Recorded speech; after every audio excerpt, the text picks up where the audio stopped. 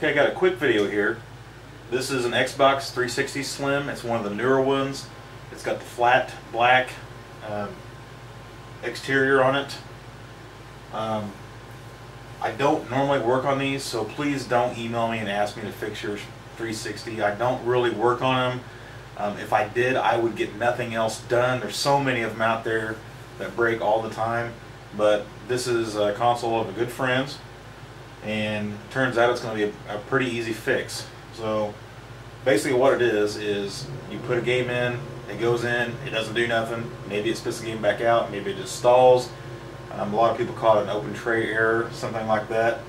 The issue on this one may not be as common as some of the other open tray errors, like the lens is dirty. Mine was not, or I should say not mine, this one was not dirty. It was not stuck at the rear. The actual sled, laser sled was not stuck at the rear. It was lubricated fine. I did have one major hint, and I'll show you that here in a second.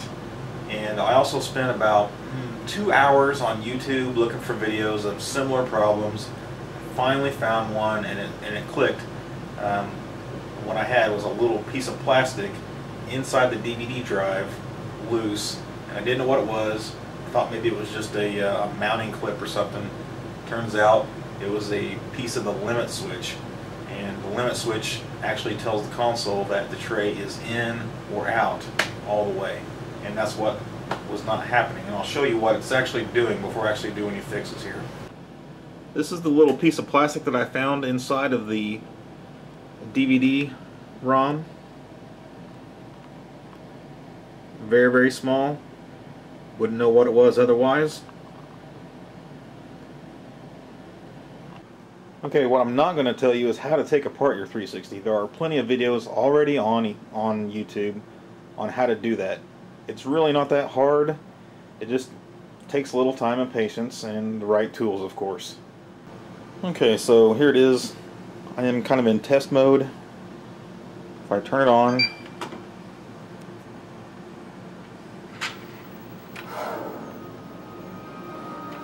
all seems to be working correctly.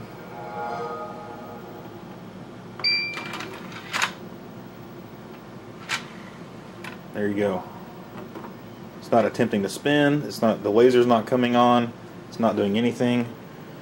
If I just put some CD in there, it's a Sega CD Sewer Shark. You'll see it do the same thing. It doesn't spin, laser doesn't come on, and it just spits it right back out. Sometimes it won't even spit it back out. Okay, now on the screen you'll see it says opening, and it's open right now. If I close it, closing, and then opening.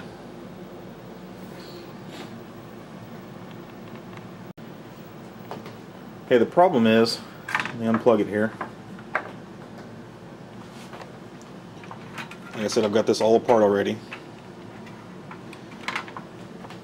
Right up the front, this switch is loose, and it should not be. That little piece of plastic holds it in place. And what we could end up doing is simply gluing it down, or maybe trying to glue the plastic piece back on there. You see there's just a little lever goes back and forth to say that the tray is in or out. So we'll glue that down or put the plastic piece back on and give it another shot.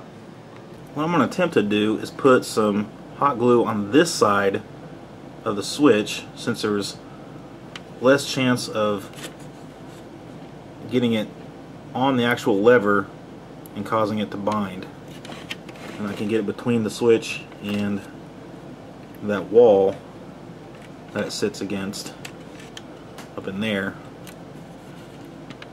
right back in there. Get a better view of it, better light, and hopefully that'll hold it in place real nice.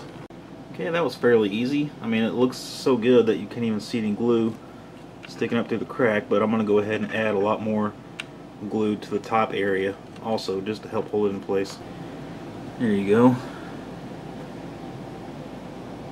All the extra glue.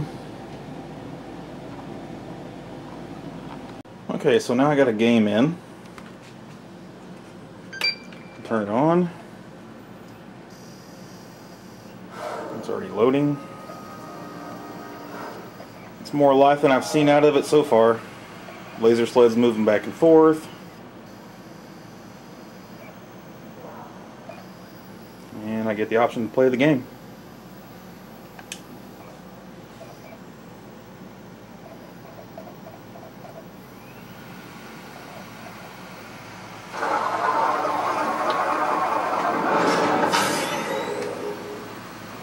I'd say that's proof that it's actually working, so let's try to eject it here a few times.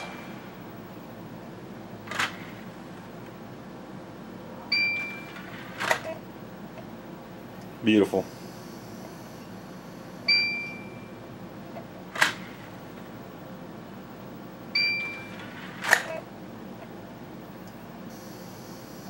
I'd say we have a winner. I'm gonna put it all back together and do some more testing.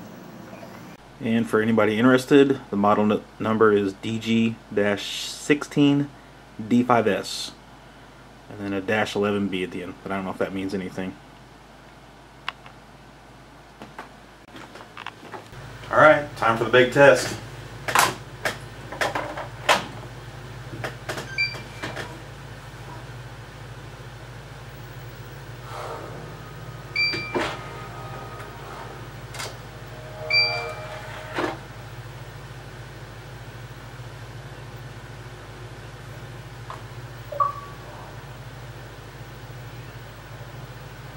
Says it's reading, playing game.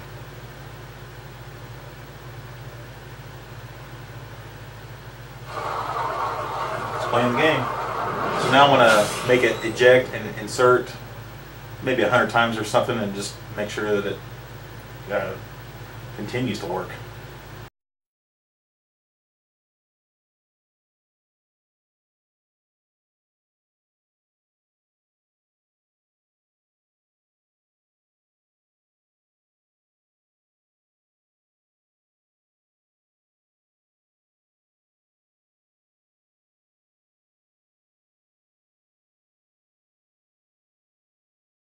Yeah, I'm not doing that 100 times. I think 10 was plenty.